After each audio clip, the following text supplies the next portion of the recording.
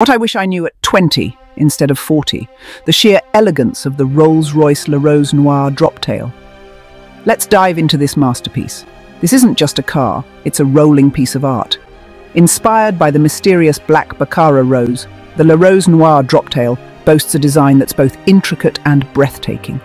Every inch of this vehicle screams luxury, from its handcrafted details to its removable hardtop that lets you embrace the open sky. But why is it worth $30 million?